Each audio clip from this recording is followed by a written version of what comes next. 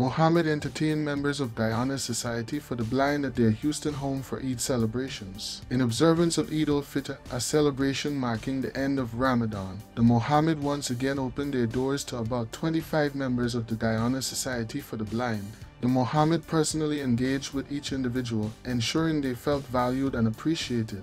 Each member of the gathering also received a token from the senior Mohamed. Their actions is a reminder that while some celebrate with the elites, we must not forget to shower the vulnerable with love and respect.